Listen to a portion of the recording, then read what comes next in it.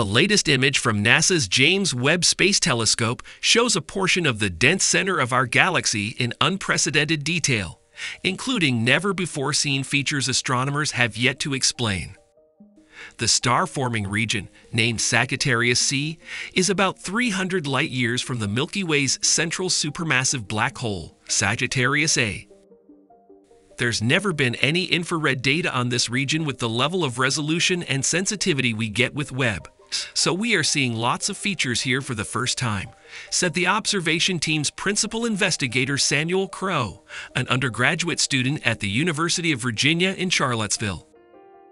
Webb reveals an incredible amount of detail, allowing us to study star formation in this sort of environment in a way that wasn't possible previously.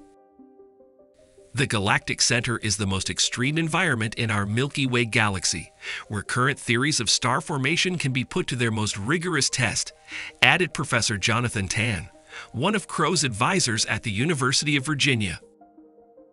Around 25,000 light-years from Earth, the galactic center is close enough to study individual stars with the Webb telescope, allowing astronomers to gather unprecedented information on how stars form and how this process may depend on the cosmic environment, especially compared to other regions of the galaxy. For example, are more massive stars formed in the center of the Milky Way, as opposed to the edges of its spiral arms. The image from Webb is stunning, and the science we will get from it is even better, Crow said. Massive stars are factories that produce heavy elements in their nuclear cores, so understanding them better is like learning the origin story of much of the universe. The James Webb Space Telescope is the world's premier space science observatory.